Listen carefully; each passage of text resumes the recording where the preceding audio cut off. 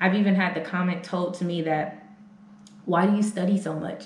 It's not like once you're out in the real world, you won't be taught again. What I've learned is that school is just a waste of time and a waste of money.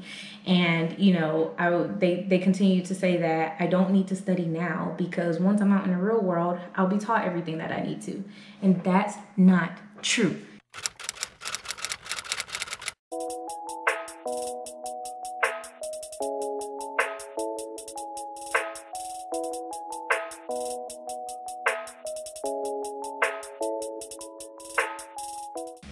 Hey guys, okay, so I'm back and you might be wondering why I have on this hat. For any of my returning subscribers, they're probably like, Brittany, I know you're in online school, you're at home, you have nowhere to go, why do you have a hat inside? And it's because my hair looks really bad. Like you can see up here, it's really frizzy. It's bad. But, so we're gonna stay like this, you're just gonna see this. But anyways, no, I'm sitting here, I'm about to eat lunch. I actually made some pizza. Yeah, like I made some pizza from scratch. I also have 3 little chicken nuggets on the side, but that looks really sad. But here's my pizza that I made. So yeah, if you're new to my channel, my name is Brittany. I am a current 4th term vet student. I know it's the fall when it's getting uploaded, so that just basically means I'm in my 2nd semester of my 2nd year. So January starts my 3rd year at St. George's University down in the Caribbean. And so as the title of this video says, I'm gonna be talking about imposter syndrome, what to do, you know, when you have people in your life telling you, you know, like think of a different career plan, you know, why are you doing that, you know, just how to like overcome that.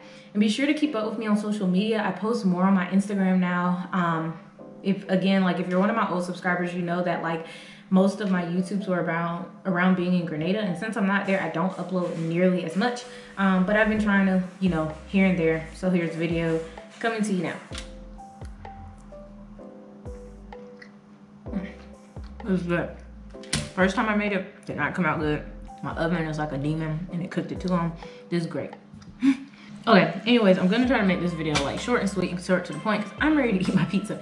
So first of all, imposter syndrome, if you don't know what it is basically where you think of an imposter of yourself. You think that you're not good enough. In my situation, being in vet school, you think you're not good enough to be a vet. You think that you'll never be good enough or anything like that. And it's basically like where your own thoughts and opinions of yourself beat you down. And you tell yourself, I'm not good enough. Like, I'll never be a good doctor. I'll never be a good vet. I'll never make the grades I'm supposed to. Blah, blah, blah, blah, blah. That's imposter syndrome. And actually at SGU, and I'm pretty sure at a lot of vet schools, medical schools, any type of school, they have different workshops or anything like that, because I know that's what SGU has. So during your first week of orientation, they have a whole thing about, you know, like how to overcome imposter syndrome and just to believe in yourself. And so my recommendation for that, at least, is to, I mean, it's easier said than done to believe yourself, but just think like if this is always what you've wanted, like at least for me, I've wanted to be a vet since I was a little girl, probably since I've known what a vet was when I was like 3 or 4 years old. I'm just watching my dog because he's eyeing me because I have food.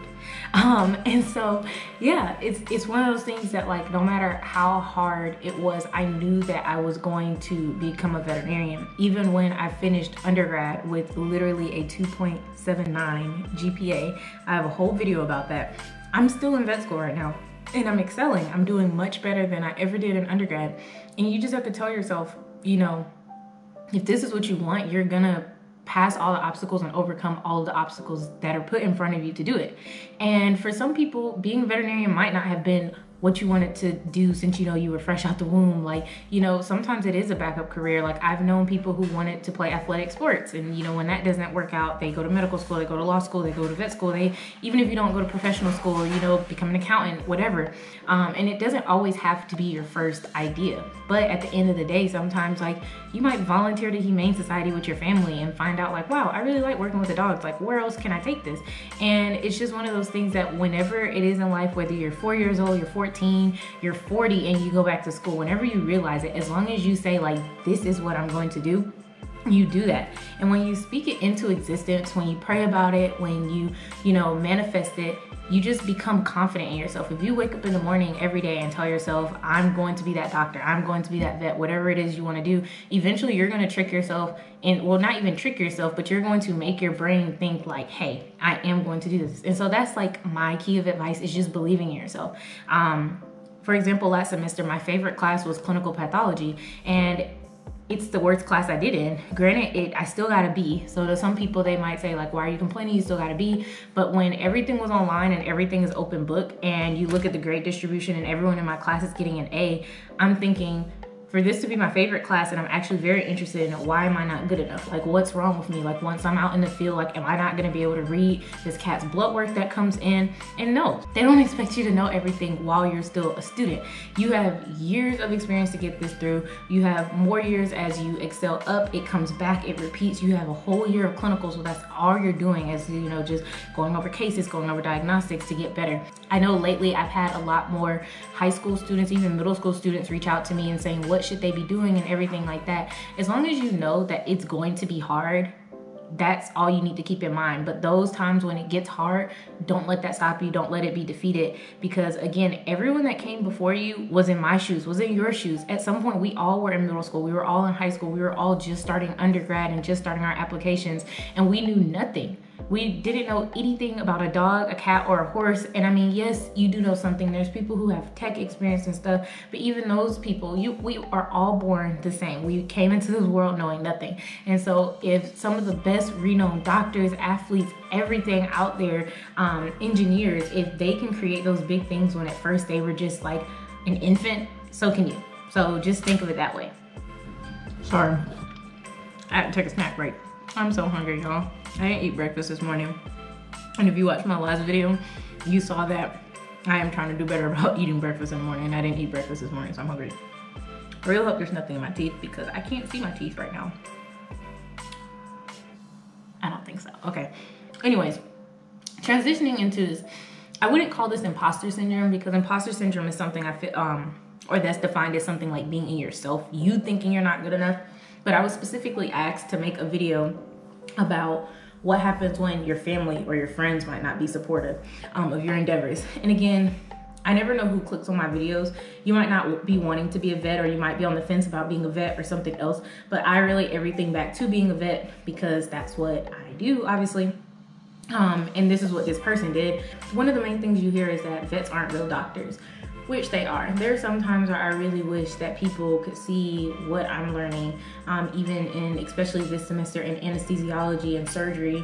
And it's not just like your human is coming into the doctor, this is how it always is. There's different things you have to know for the horse, for the dog versus the cat, different types of systems for different breeds, and if they're a certain weight. And of course, again, I'm not saying that people aren't different.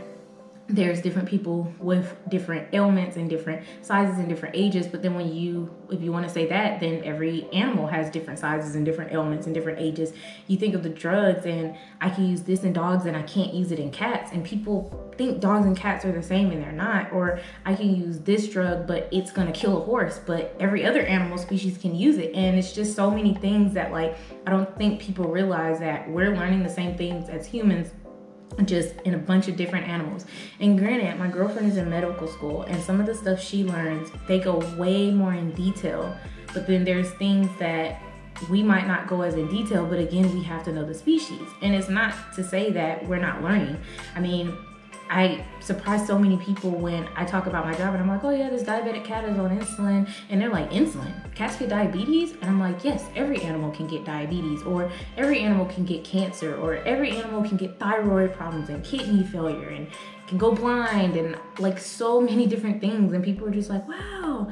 And it's almost belittling sometimes when I get the comment said to me that, oh, you're gonna be a veterinarian, you're gonna play with animals all day, or oh, you must want to be a vet because you love animals. And yes, I feel like being a vet has a lot to do with loving animals, but there are people in my class who don't want to work with animals, and I know veterinarians who don't really care for animals because they want to do research, or they want to do the public health aspect of it, or they want to just do something that's not in a clinical setting. But also, you never hear people say, oh, you want to be a doctor because you love people. Like, when you hear people want to be a doctor, it's just like prestige around it, and it's like, oh my gosh, you're gonna save lives, oh my gosh, like you must really be smart. But when you say that about a veterinarian, it's just kind of like, oh you like animals, huh? Like, and it's just like, why don't you get the same respect and the same treatment? And I'm not saying it shouldn't be fun. Your job should be fun. But no one says like, oh, you want to be a doctor because you like watching Grey's Anatomy. Like, no one makes it seem like a joke when it's a human doctor. And you think about when someone's in medical school and it's like, oh my gosh, they're in medical school, they're gonna be a doctor. But no one says you're in veterinary school, you're gonna be a doctor, or you know, anything like that. And it even comes, I feel like, to dentists and pharmacists. You're a doctor, and some people don't really see it that way. And there's so many things that we learn in vet school that come to human public health and human medicine. Like, there's so many diseases that come from animals, and it's the vet's job to, you know, survey that and make sure, like, did you know that you can get tuberculosis from a cow? And that's one of the required things that, if, at least in the US, and I'm pretty sure in the UK, is that if an animal is going to be deemed for human consumption, especially if it's a ruminant, so like a cow, a sheep, or a goat, they have to be screened for tuberculosis every year, because even though it's a different strand of the tuberculosis bacteria, the one that animals get can cause it in humans too. And you would never think that. You think of like, oh, tuberculosis, I just don't want to go get tuberculosis from somebody. But no, they get from animals too. And so there's a lot of things that we have to know, the clinical signs of like how it might manifest in humans. Like, do we have to know everything? No, because again, that's what the doctor's for. But we still learn it, and it's like still such an importance in it. But people just don't see it like that. People see it as like, oh, you're just the person that I bring my dog to get its shots. And people don't really differentiate between the veterinarian and the vet tech. It's just, y'all all work with animals. And I mean, yes, some people do. There are some clients, some very rude, nasty clients that won't respect the technician because they're not the doctor.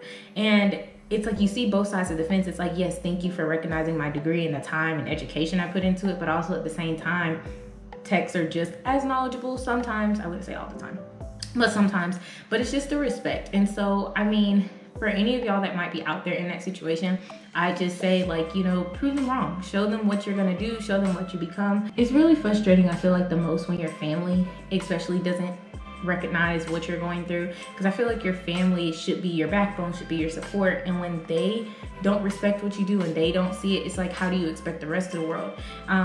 And again, I just try to explain it to some people. I try to say, like, look, if you can get it, 9 times out of 10, they can get it too. If you wouldn't do this to yourself or your baby, don't do it to them. You know, I've seen people wipe their animals down in Clorox wipe. Would you wipe yourself down in Clorox wipes? Like, yes, you might wash your hands, but like, say your 6-month-old baby vomited on itself. Would you wipe it off with Clorox wipes? No, you'd probably go get a baby wipe or a paper towel. So do the same with your dog. Like, it's just things like that. Like, why would you do it? And I feel like some people just don't recognize that, like, the importance. And I mean, it goes, I have people in my family, and I'm not gonna say their names, but I have people that, like, when I try to, you know, talk about what I do in school or what I'm learning, they try to come back and say, like, oh, well, it's not that big of a deal, or like, oh yeah, I learned that too. And I'm like, no, you didn't. Your biology, your intro level biology class that you took in undergrad is not the same as the amount of information or the depth of the content that I am learning in a doctorate level degree program. So it's very frustrating, because it's just kind of like, it's like almost like you're making fun of my degree, you're making fun of my education. And if someone else on the street makes fun of it, you don't even respect it. So you're not even going to defend me as your family member. And it's just very frustrating when you look to your family to be your backbone and support. And sometimes, like, you can't. Like, I don't believe in the saying that blood is thicker than water, because I don't believe that it always is. Like, do I believe that some family units are strong? Yes, I do. But do I believe that family always has your back? No, I don't. They don't always have your best interest. And all I can do is just say, like, yes, your family might be trying to guide you in the right direction, but being a veterinarian is not dealing drugs on the side of the road. Like, this is an actual prestige, very, you have to go to 8 years of school for this.